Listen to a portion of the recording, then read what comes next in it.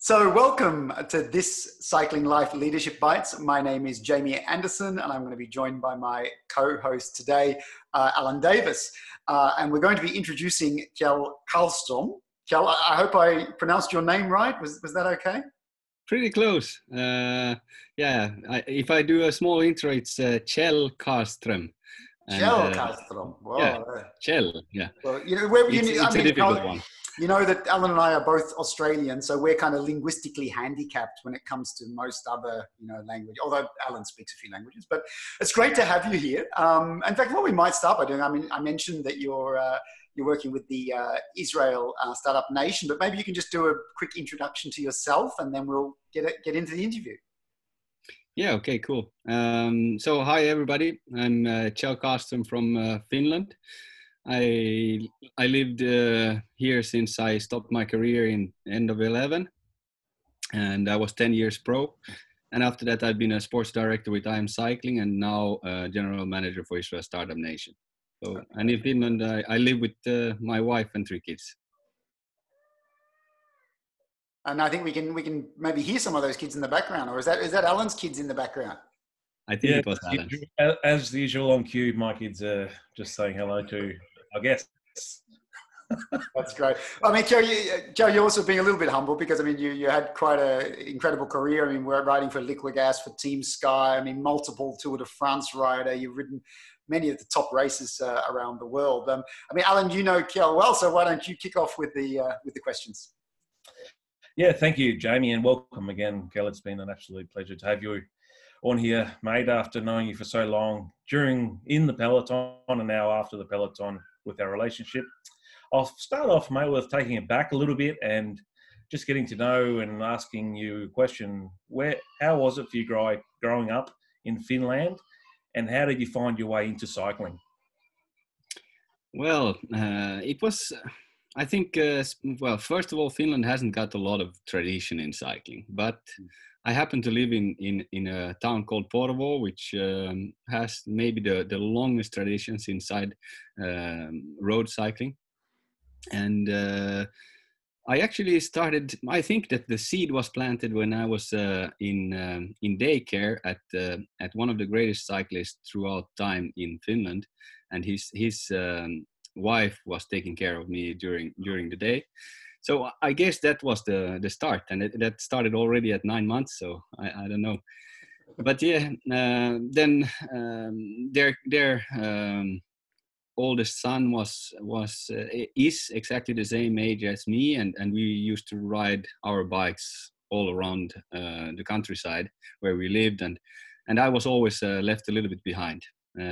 And I blamed it on his nice bike. It was a Motobekan, 10 gears, and I had an old, I don't remember if it was a Helkama, which is a Finnish brand, with only 3 gears. And at some point he got angry and said, buy a bike, buy a real bike, and then we'll see. And I convinced my dad to chip in, and then I started cycling. And did it come easy for you, Kjell? Did you realize early on that you had a talent for this sport? So how did that evolve in your teenage years? And then how did you eventually step up to racing at the national? Because you were multiple national champion as well in Finland. Yeah. When I actually started road cycling, it didn't come easy. Before that, I had done a few kids races where I did win. But when I really started road cycling, I was second to last, third to last, and it didn't look good. But pretty soon I put a goal for myself that I wanted to be as good as my friend and the other friends in the club at that moment when I turned 18. So that was my first goal, and more or less when I was 18, I was at the same level as them and could start competing with the national team and going to some races in Holland and Germany and Denmark, Sweden, of course. Yeah. And then you did eventually find yourself into the pro ranks and starting off with smaller teams and then moving on to Liquigas and Team Sky. So you had a long and quite impressive career. Then you did retire and then move into this role as a leader and as a manager of people. when you reflect upon that experience of actually being a rider, you know, training, competing, do you think that there were things you learned as a rider that have actually helped you to make that transition? Are there skills or behaviors that you acquired being an athlete that you find are also useful for you now in a leadership position? For sure. I think that everything that we learn, or let's say like this, all the experiences that we have will forge you into what you are now. So I think that I had a lot of different experiences with DSs and team managers when I was a younger rider, not yet pro, and then going into the pro side with Amore Vita and then Liquigas and Sky. I saw a lot of different leadership styles, and for sure, I think all these experiences they gave then what I know now, and how I like to treat people, and how I like to be treated, and that reflects in what I perceived before. I think. Yeah, it's fantastic. I'll add a little bit more into this, Kjell. So when you retired from cycling, did you have a gap, a bit of time free before you stepped into a leadership role, or did you step straight into it straight away the year after you stopped?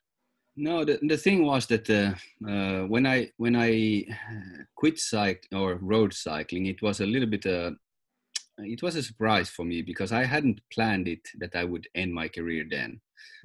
So that was a little bit, I thought I was almost sure to continue, but the thing was that Sky was evolving and going more into both sprinting and GC, and there wasn't room for me. But I found that out a little bit too late to be able to convince another team on the same level or like in the World Tour to get me. And I found a few other options, but at the same time we were getting our second kid. So I decided I don't want to go back to Pro Conti and then restart building my career. I preferred to stop then. And actually when that happened, I was living in Switzerland, and then I stayed as an unemployed in Switzerland for the following year, and was looking at different options of what to do. I started up a couple of businesses in Finland. One was, or is still working, but it's a coaching business. Then I thought I would leave cycling, actually. I didn't think that I would continue in any position. When I was a rider, I had maybe a skewed vision, and thought that sitting in the car and being a DS is not so interesting. And I didn't think I would enjoy it. But then when I was looking for jobs, I got called up from the RCS, and they asked me to come and drive the VIP car. And I said, I don't have anything else to do in May, so why not come to the Giro and drive the car? I like driving, so that's fine. And I know about cycling, so I can talk with the clients.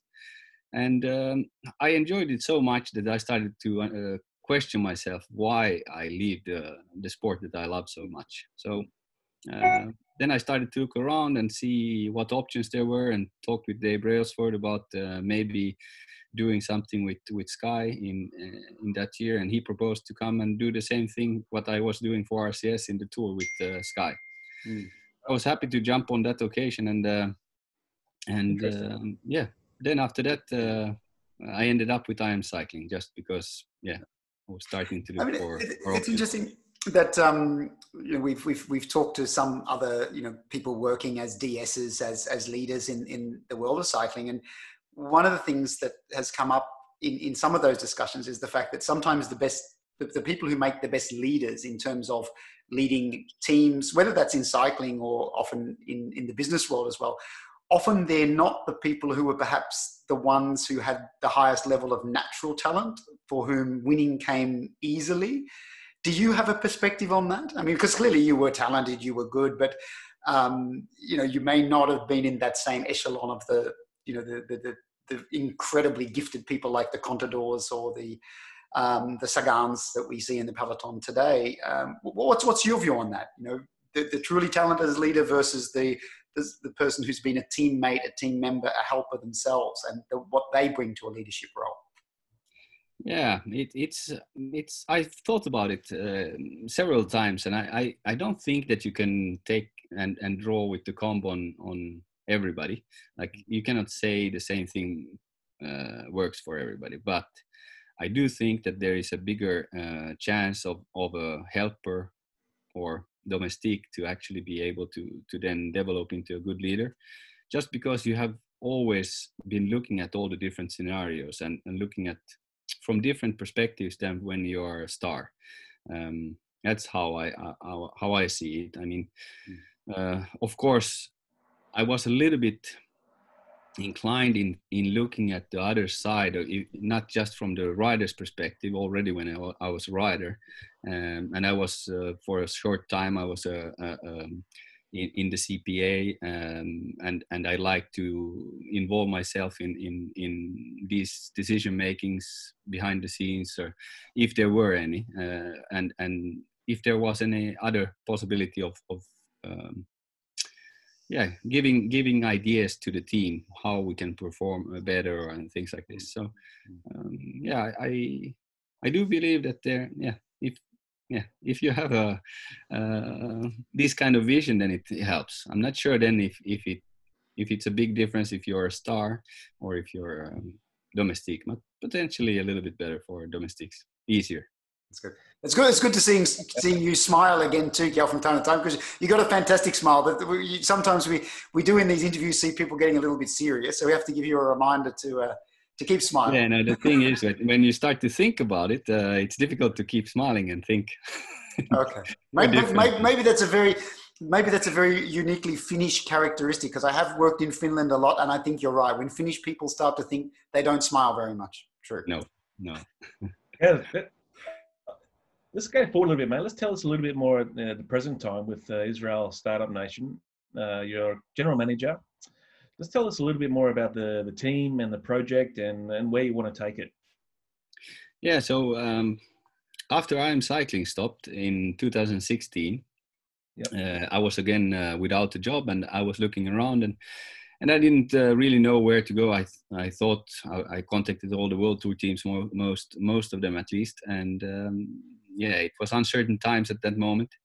And then there were several people asking me, have you checked with the Israelis? What Israelis first? And then later they told me the name, and then, okay, so I better call Ran Margaliot. So I called him, and he explained a little bit about the philosophy of the team. And I thought that seems really interesting. Like, there's a culture where they want to develop the Israeli cycling and get the Israeli riders to eventually get to the tour. So it is a little bit similar to what we have been doing in IAM Cycling, developing, partly it was the Swiss, but of course we developed the whole team to become a World Tour team in a few years. And so it was intriguing already, the concept, and at the same time it looked to be something bigger than just a cycling team. Like, there is a project behind it. And that is actually still the case. The idea is that it has grown. In the beginning it was to get one or a few Israelis to the tour, but now it's to actually get the team to the tour. And now when we have reached the World Tour status, then, well, what should the next step be? I'll try to be the best possible World Tour team that we can be, I think. So things are evolving all the time, and that's something that I really like in this kind of a position. Yeah. Fantastic. And you've had I mean, it's been an incredible few months with COVID-19. I mean, what have you learned as a leader, being apart from your employees, from your team members, and of course from the riders, and not only being apart from the riders, but those riders being apart from each other also? How do you keep people kind of motivated and focused at a time like this? Well, I think that there are two different aspects to this. One is the financial, and since we are in a fortunate situation where we haven't had the need to cut salaries or anything like this, it is much easier to give the security to all the personnel and also the riders. I think it would be a completely different situation if we would have had to cut salaries. Then we would have had to much more go, I would say, do things to make sure that we are motivated and keep the faith in that things will get better. But now what we have done is to try, one thing that I have learned is that I should communicate more with everybody. That's something that I can already say now that I haven't done. I haven't done enough. Sometimes it's difficult though, because there's so many different things that I've been doing. So you have to keep it in mind, and that's something that I need to get better at. But we have tried to tackle it from a different perspective, where we say, okay, we don't have too many other things to do, so let's try to figure out our best approach to when the racing restarts, or actually even before. So, for example, thinking about protocols and thinking about the future, and planning towards that, and see whether there could be even some opportunities for us, as we are quite a stable team in that economical aspect. Fantastic, Mel. I'll just add another question to this topic. I know you guys have been heavily into the new topic of the virtual cycling world. You guys have been competing in the races. For me personally, it's been absolute, excitement to be able to watch a live sporting event, let alone be the one that I most love, on Eurosport, for example, live. What's your opinion over this last, pandemic era that we've been in confinement? How have you found the new concept with the cycling virtual world, mate? Yeah, it's actually pretty funny, because I personally hated to stay on the rollers, and like I had to think, but I don't own rollers, so I wanted to go online for a few occasions, but I couldn't because I didn't have them. But I think it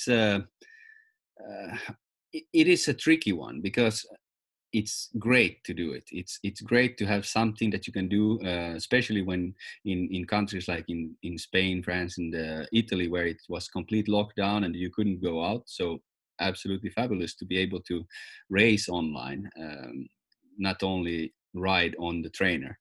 So that was, I think it was a great opportunity, and we found it very, very good to be part of those races, and to have a little bit of excitement for everybody, and to stay involved in the social media and all. But at the same time, it's something that it takes out a lot of energy out of the riders, because you have, let's say, at the moment, in the beginning of this COVID period, we didn't know how long it will last. So first we thought, okay, let's at least say that there's nothing going to happen until May. But we knew that it most probably going to take longer. So so maybe for a few days, even a week, some riders were taking it easier, but then they started really properly train again, and trying to work on their gaps that now was a good possibility of really bridging those gaps. And so the thing is that when you do a really, really hard effort on a race, then you have to recover. Maybe it takes 1 day or maybe even 2 days, because they are so intensive. And if you do 1.5 hours full gas, inside, where you sweat a lot, and the heart rate is higher than normal, then it takes a long time to recover.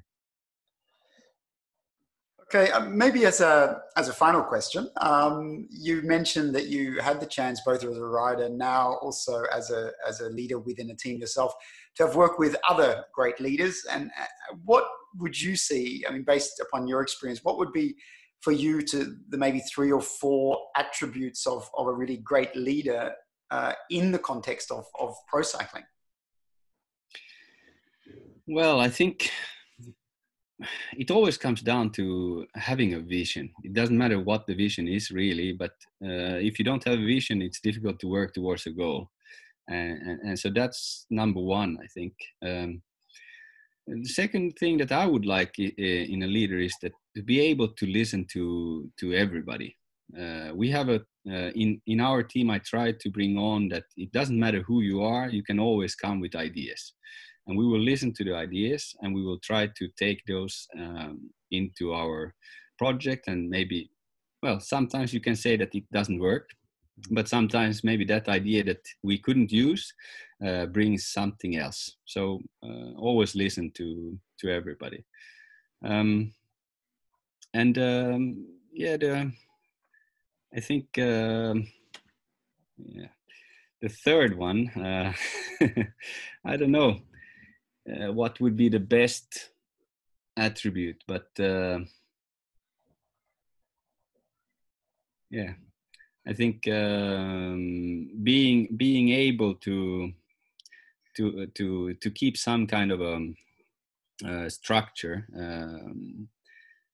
that's very important. I mean, the one that is the leader, that he has to put the structure in place and how it should work, and it comes a little bit with the vision, where you want to head, but if you have the insight in the sport of cycling and on how things could work, it doesn't have to be that it all works in perfectly at the moment, because in the end money makes a big difference if you have the means to do all the different things, but you can try to utilize your resources in the best possible way, and try to build towards where you want to be. Great, thank you. So have a vision, engage the people, and then execute the plan. I mean, it sounds easy, but I guess in practice, perhaps not as easy as it sounds. So Kjell Carlström, thank you so much for joining us on this Leadership Bytes. I think some wonderful insights from you, not just about the world of pro cycling, but I think about leadership more widely. For those of you who've watched this video, if you have enjoyed it, please do give us the thumbs up, and of course, subscribe to our YouTube channel. And we look forward to seeing you on a future episode of This Cycling Life.